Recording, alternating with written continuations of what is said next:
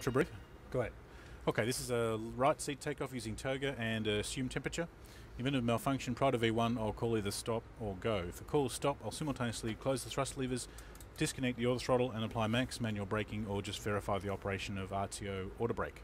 I'll lift the speed brake lever, apply full reverse thrust, bring the aeroplane to a stop, and set the parking brake.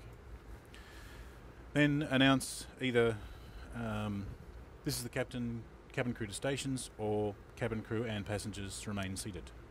Your actions? I will verify thrust levers closed, auto throttle disconnected, and monitor the deceleration. I'll call ICAS auto brake if displayed on the ICAS. Speed brake up or no speed brake as appropriate. I will verify reverse thrust and call 60 knots and inform ATC. Understood.